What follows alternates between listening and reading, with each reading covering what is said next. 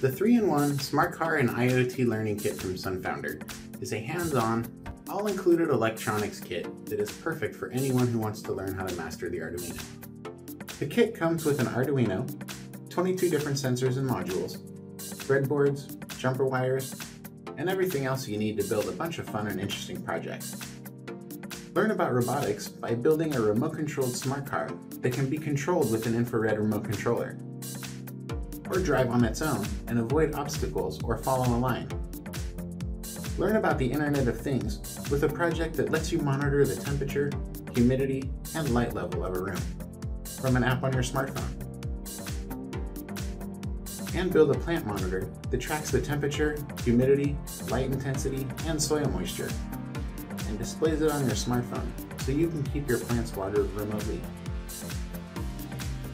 It's a super cool kit, and I had lots of fun building all the projects in it. So click the link in the description below to order the kit from SunFounder.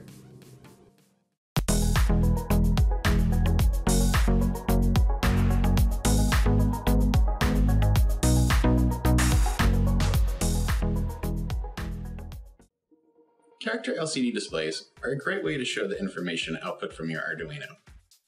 They can display text, numbers, sensor data, and whatever you want. Instead of using the serial monitor on your computer to display sensor readings, you can show them on an LCD. That lets your project run without having the Arduino connected to a computer. In this video, I'm going to show you how to connect these displays to the Arduino, and how to print text, custom characters, and sensor data.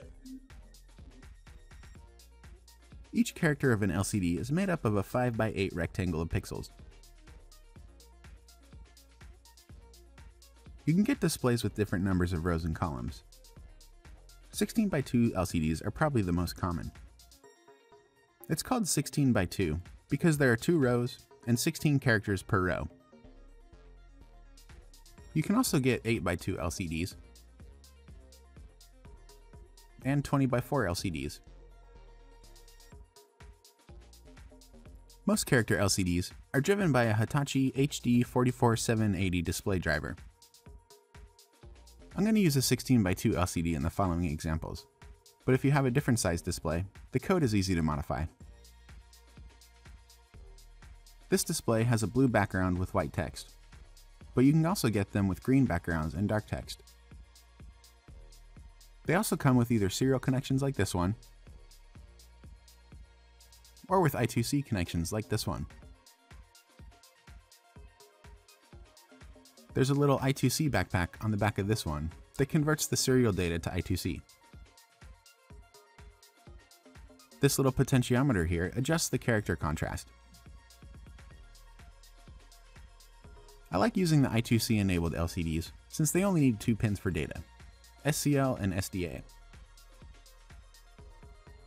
Here's the VCC and ground. Serial LCDs use 6 pins for data, plus a few others for ground connections and character contrast. Let's look at how to set up a serial LCD first, then we'll look at how to set up an I2C LCD. 16x2 serial LCDs have 16 pins. On my display, the first pin is the VSS pin. This is the ground pin of the display.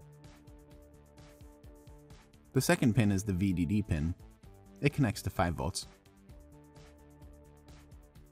There's a VE pin. This pin controls the character contrast or brightness. This pin connects to ground with a resistor. The lower the resistance, the brighter the characters will be. If you want an adjustable character contrast, you can connect it to ground with a potentiometer. The RS pin is the register select pin. It selects the display driver's command register when low, and the data register when high.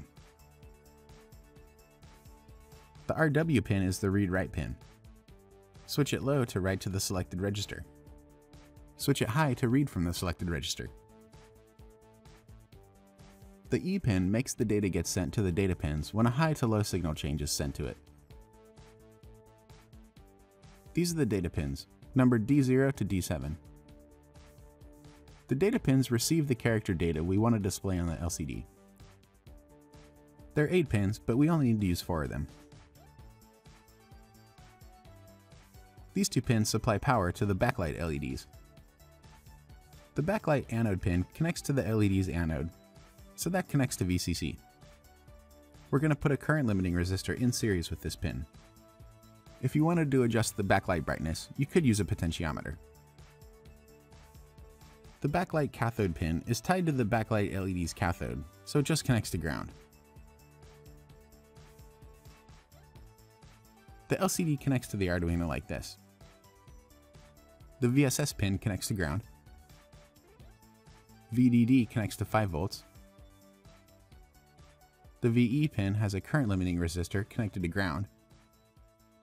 I'm using a 1 kilo ohm resistor, but if you want the text brighter, you can use a smaller resistance.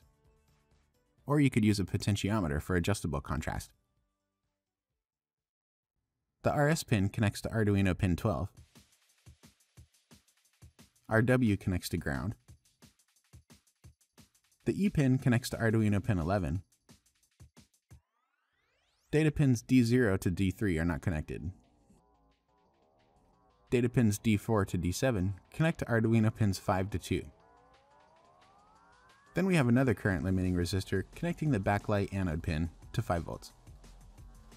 Smaller resistances will make the backlight brighter, and larger resistances will make it darker.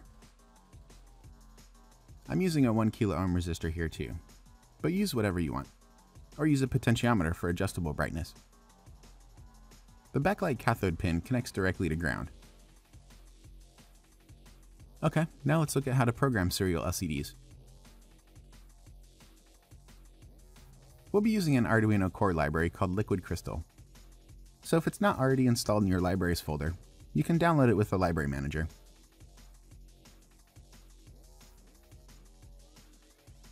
Let's check out a simple Hello World sketch to see how to initialize the display and print text to it. The sketch is pretty simple.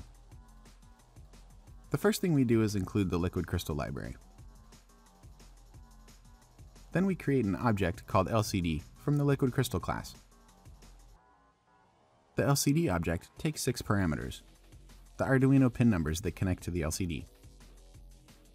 The first parameter is the Arduino pin where the LCD's RS pin connects. The second parameter is the Arduino pin that the E pin connects to. The next 4 parameters are the pins where the LCD's data pins connect. This is D4, D5, D6, and D7.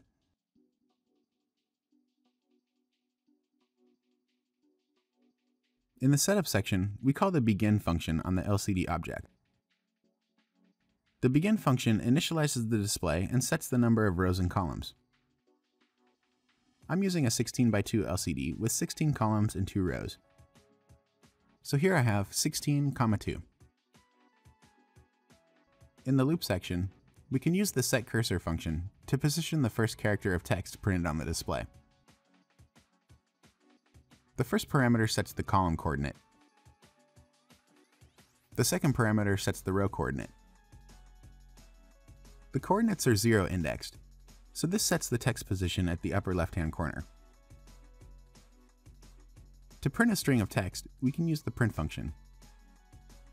The text you want to print goes inside quotation marks. You can also print numbers.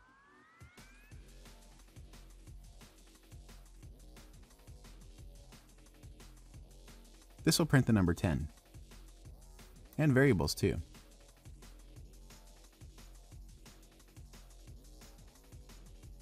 This will print the value stored in the sensor reading variable. For now, I'm just going to print Hello World.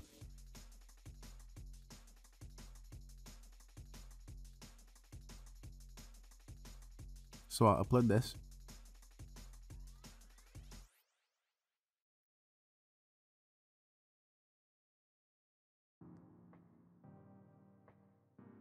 So there's the Hello World text, printed from the 0, 0 coordinate. To print on the bottom row, change the row parameter to a 1.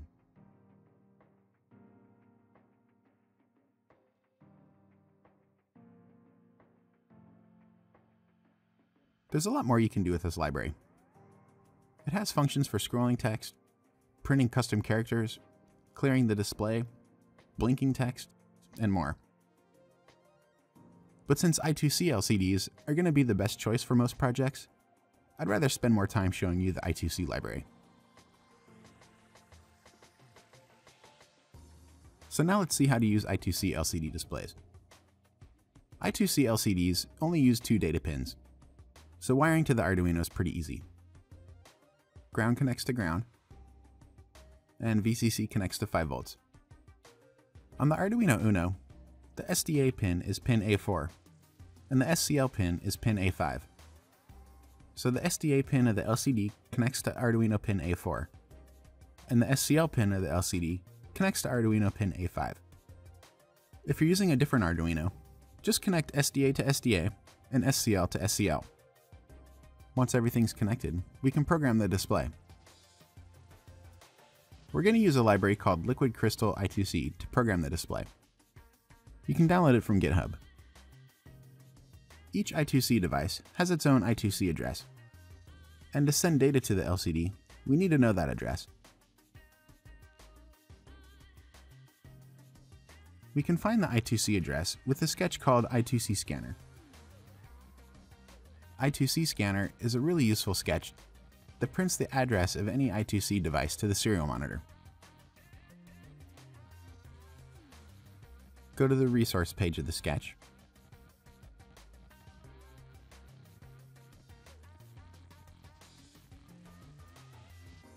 and copy all this code.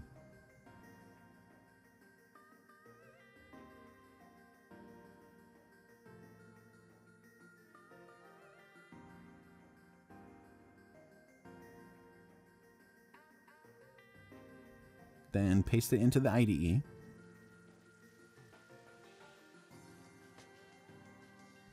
And upload it.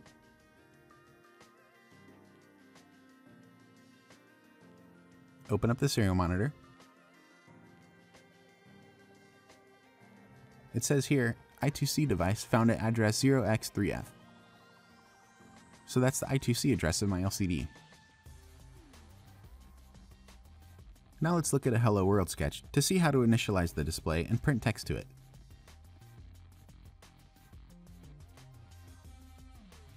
I2C depends on the built-in wire library, so we have to include that. Then we include the Liquid Crystal I2C library. Now we create a Liquid Crystal I2C object called LCD. We pass the object the display's I2C address and the number of columns and rows the display has. My I2C address is 0x3f, so that's what I put as the first parameter here. And I'm using a 16x2 LCD, so I have a 16 and a 2 here. In the setup section, we use the init function to initialize the display. Then we use the backlight function to turn on the LCD's backlight.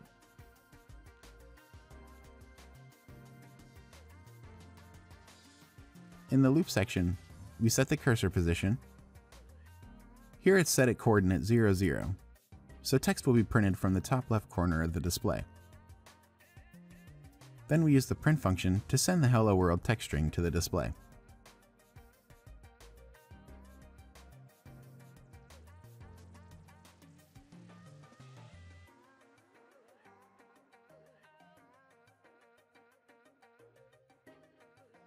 Okay, now that we've seen how to print text strings, let's see how to draw custom characters and print them to the LCD. This sketch prints 3 custom characters: a degree symbol, a thermometer, and a water drop. The sketch starts out by including the wire and Liquid Crystal I2C libraries. Then we create an LCD object and pass it the I2C address of the LCD and the number of columns and rows.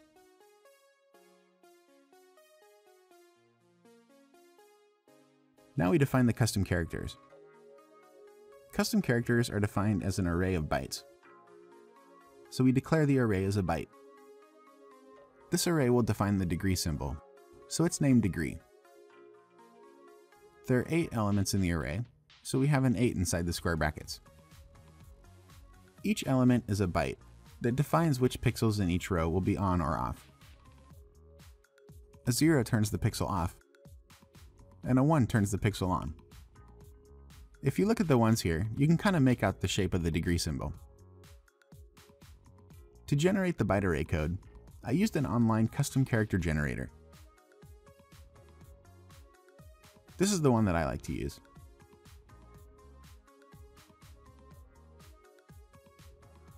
I've defined two other custom characters. A thermometer symbol that can be used with temperature sensor readings, and a water drop symbol that could be used with humidity sensor readings.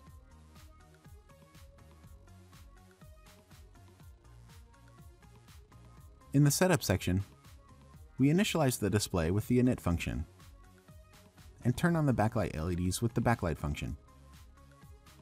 Then we have to use the createChar function. The createChar function converts the byte arrays into characters that can be printed to the LCD. It takes two parameters. The first parameter is the number of the byte array, in the order as it appears in the sketch. The parameter is 0 indexed. So this is array 0. This is array 1. And this is array 2.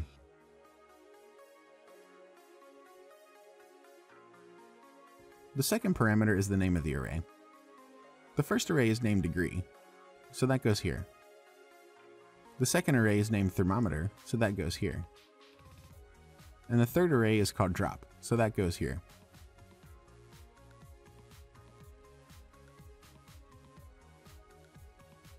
Now in the loop section, we print the characters to the display. First we use the home function, which positions the text at the 0, 0 coordinate. Then I'm going to print some text that says sensor readings. Now I'm going to use the setCursor function to position the cursor at column coordinate 0 and row coordinate 1. The write function prints the character to the LCD. It only takes one parameter, the number of the bit array to be printed. The degree symbol is the first array in the sketch, so I use LCD write with the 0 inside the parentheses. I'll have the thermometer symbol print to the bottom row, so I'll set the cursor position to column 7, row 1. The thermometer array is the second array in the sketch, so we use LCD write with the number 1 in parentheses. I'll print the water drop symbol at column 15, row 1. The drop array is the third in the sketch, so we put a 2 for the first parameter. Let's upload this and see what it looks like.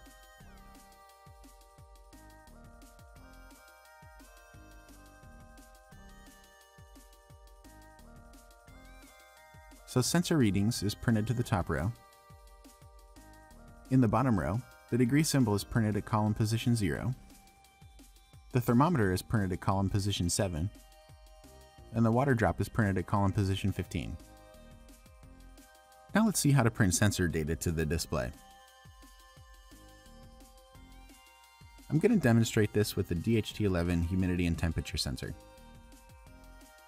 We'll learn about the DHT11 in a later video, so don't worry about how it works right now.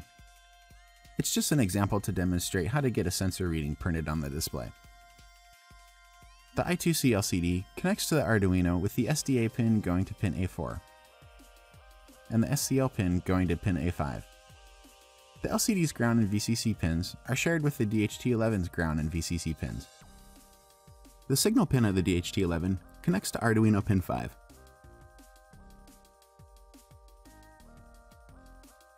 The DHT11 uses a library called DHT-lib. You can download it from this link.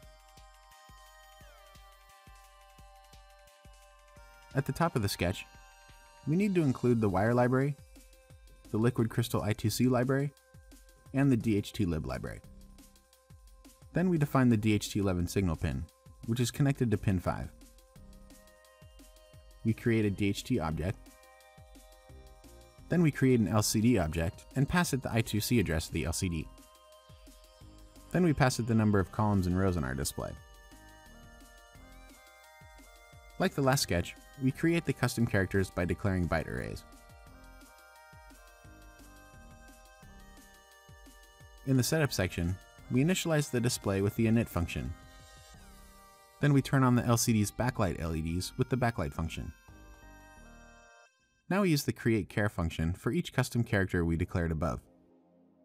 The array number is the first parameter, and the array name is the second parameter.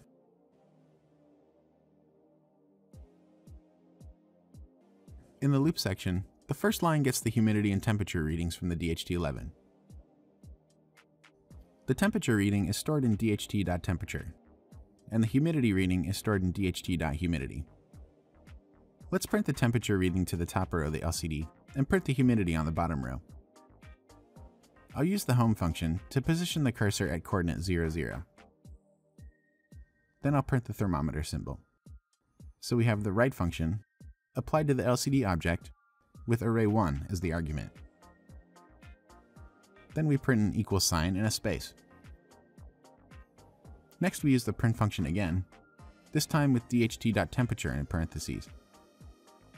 dht.temperature holds the temperature reading from the DHT11, so that will be printed next. Then we'll print the degree symbol, so I use the write function again. The degree symbol is array 0, so I put that as the argument. The DHT11 outputs the temperature in Celsius, so I'll put a C after the degree symbol.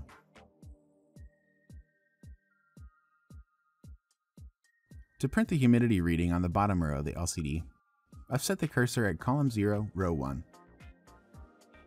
To print the water drop symbol, we use the write function again. The drop array is array number 2, so that's the argument. Then I print another equal sign with a space. The humidity reading from the DHT11 is stored in dht.humidity, so we use the print function again with dht.humidity as the argument. Then we finish it off with a %sign. Okay, let's see if this works.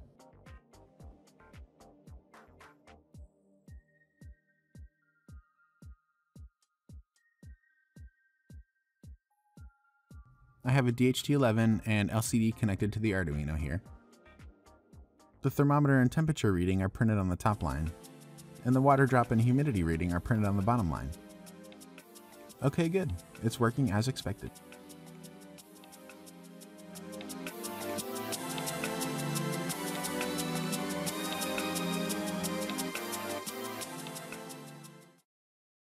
SunFounder is my go-to source for sensors, modules, and other parts for the Arduino and Raspberry Pi. They have a huge selection of STEM, robotics, and IoT kits, and lots of useful sensors and modules. Every product has an online tutorial with wiring diagrams and example code. They also offer free shipping on all orders, with no minimum. Give them a try at www.sunfounder.com next time you need to order some parts.